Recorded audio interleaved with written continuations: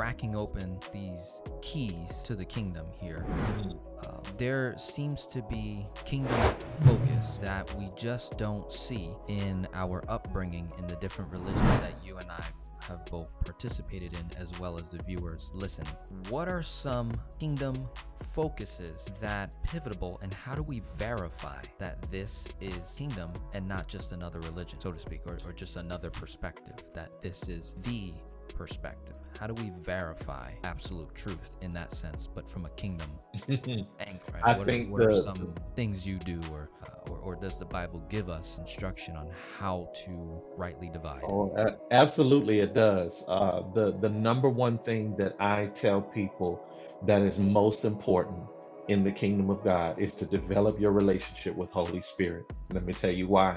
Jesus told his disciples before he left the planet, he said, I'm going away to prepare a place for you, but I am sending one in my place. And he referred to Holy Spirit in this passage as the comforter. And he said that Holy Spirit would do three things that basically fulfill what you just asked. He said that he would guide us into all truth. He would show us things to come, and he would bring all things back to our remembrance. I think it is extremely important to know that and to remember that, because when you talk about truth, when you talk about verifying something that is or is not kingdom, the only one who can decipher, discern, whatever that for you is Holy Spirit. The Bible says for us to study to show ourselves approved, a workman that needeth not being ashamed, rightly dividing the word of truth. The only way you can divide rightly the word of truth is through Holy Spirit. He is the one that is the verification factor. He's the one who knows all truth, absolute truth, part of the epitome of absolute truth. And if he knows all truth and knows all things, and Jesus said he would guide us into all truth, then we have to trust that. And when you trust that, then you become a son, according to Romans 8:14. For as many as are led by the Spirit of God, they are the sons of God.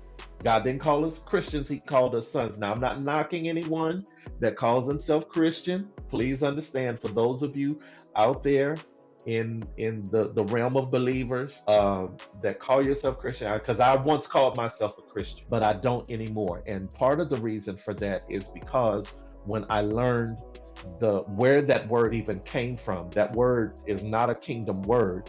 It's a word that was assigned to those who believed in what was called the way, or the way that Jesus taught, the way that Jesus lived, those who were believers of the way. That term was given to them by pagans, not by God. So I refer to myself as a son or a believer in the kingdom of God. I also refer to myself as an ambassador, because I am a representative of the country that I come from, which is the kingdom of God. And an ambassador carries the full weight and backing of the country that they represent and its government thereof. So with me being a representative of the kingdom of God, I am a carrier. Those of us who are believers in the kingdom of God, you must understand, we are carriers of the kingdom governmental order of God. We carry all of that on the inside of us. And whenever we get into a situation that calls for kingdom to rise up, like let's just refer to a legal matter, because you touched on that earlier. If you had to go into a courtroom and in natural in a natural court of law, what you don't know could hurt you, can hurt you. If you don't know the law, that will be used against you. God doesn't operate that way, which is why we have Holy Spirit. And even what we naturally within our own physical brain, what we don't know, Holy Spirit knows how to bring it up into the forefront of our mind, or bring it to us where we do know what it is that we need to know, so that the devil doesn't run roughshod all over our lives. The only reason he's able to have access legally to our lives is because of ignorance and what we don't know. So it behooves us to get to know the government of God, to get to know his laws and his statutes and what have you.